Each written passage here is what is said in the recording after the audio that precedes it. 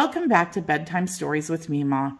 Today's story is Raggedy Dog Learns to Share.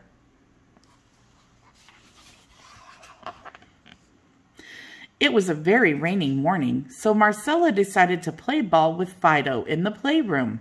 "Here, Fido, catch this," Marcella called. "Here it comes. Catch the ball. Good boy." Raggedy Dog loved to watch the ball fly through the air. He loved to watch Fido jump up high and catch it every time. When Fido was around, Raggedy Dog never noticed anyone else, not even Marcella.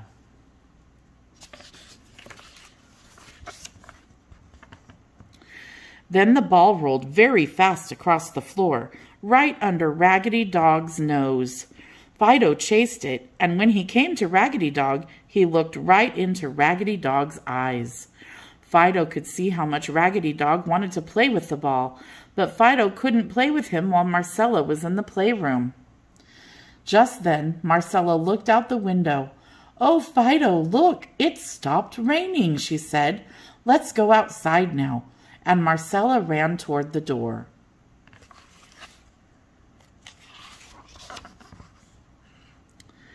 As Marcella left the playroom, Fido followed her. But to Raggedy Dog's surprise, Fido didn't take the ball. Fido dropped the ball and rolled it right to the place where Raggedy Dog was sitting. "Have fun," barked Fido, and with a wag of his tail, he bounded quickly down the stairs.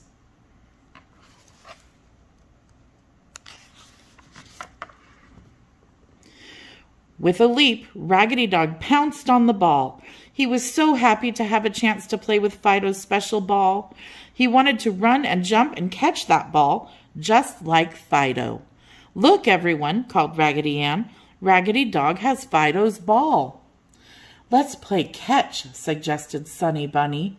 "Great idea," agreed Tim the toy soldier. "Let go of the ball, Raggedy Dog," said Greta the Dutch doll. "Then we can all play."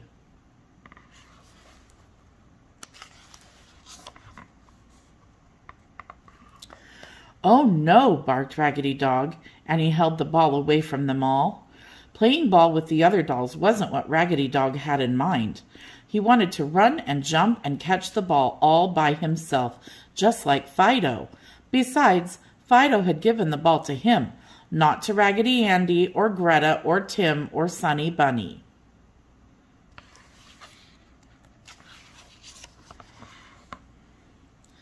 Raggedy Andy reached for the ball.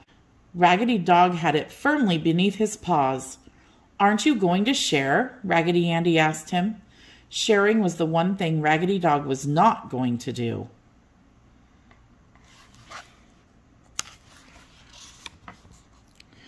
Just then, Raggedy Ann walked over. "What's wrong?" she asked, and the dolls all told her what had happened. "Never mind," she said to the others. "We'll play something else now. Maybe Raggedy Dog will want to share the ball later." And Raggedy Ann and Raggedy Andy and Greta and Sunny Bunny and all of the other dolls went to the other side of the playroom to play.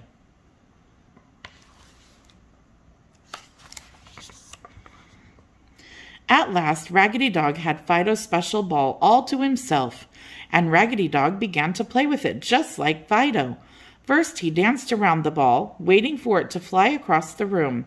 He wanted to run and jump and catch it as it sailed through the air, but the ball just sat there.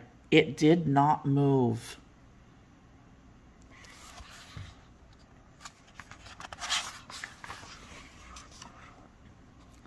"Come on, ball, fly," urged Raggedy Dog. He picked up the ball and spun around and around. Then he threw the ball as hard as he could. But Raggedy Dog couldn't throw the ball very high or very far. He couldn't catch it as it flew through the air.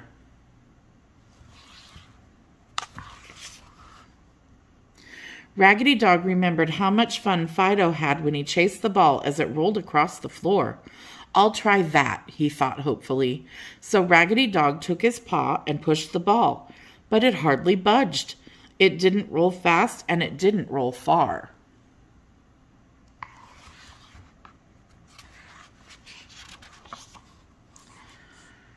Raggedy Dog just didn't understand. Fido's special ball wasn't much fun after all.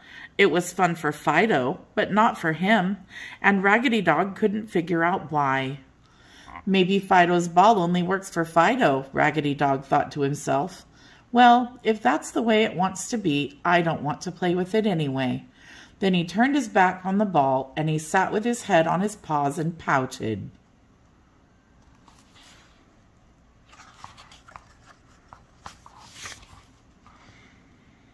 Just then, the camel with the wrinkled knees woke up from his nap and walked over to Raggedy Dog. "What's wrong?" he asked.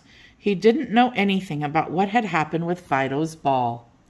"It's this ball," Raggedy Dog barked. "Fido gave it to me, but it isn't any fun. It won't fly through the air or roll fast on the ground. It only works for Fido."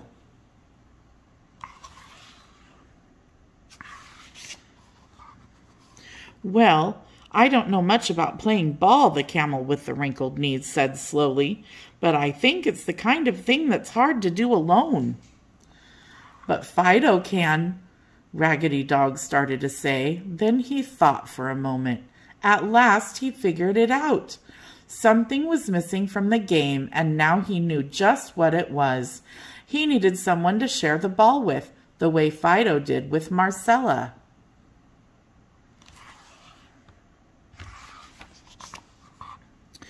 Raggedy Dog picked up the ball and ran right over to the other side of the playroom where all his friends were.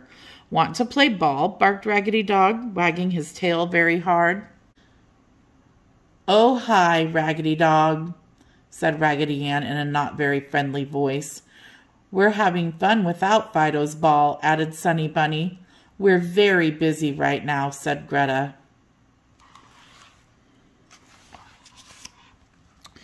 Raggedy Dog stopped wagging his tail. He didn't understand. Why didn't his friends want to play with him and the ball now? That was all they had wanted to do just a short time ago. Confused, Raggedy Dog walked over to Raggedy Ann. He put down the ball and sat beside her.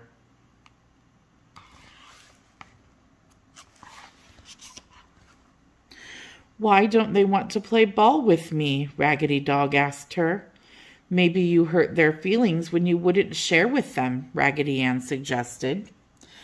"I guess I didn't think very much about what anyone else wanted to do," Raggedy Dog agreed. "But we could have fun now," he added softly, "if anyone wanted to play."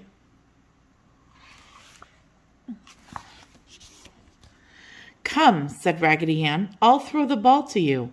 So Raggedy Ann and Raggedy Dog started to play ball. Before long, Raggedy Andy joined in.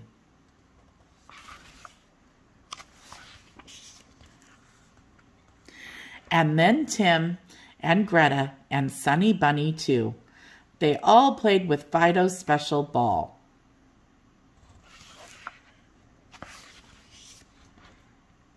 Now the ball flew through the air and it rolled across the floor.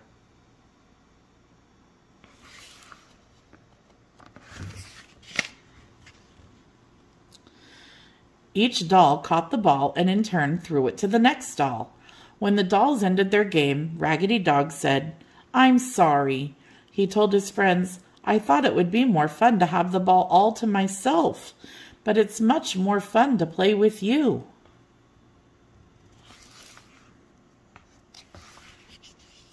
The end. I hope you enjoyed Raggedy Dog Learns to Share. Join me again soon for more stories. God bless you all, and until next time, bye-bye for now.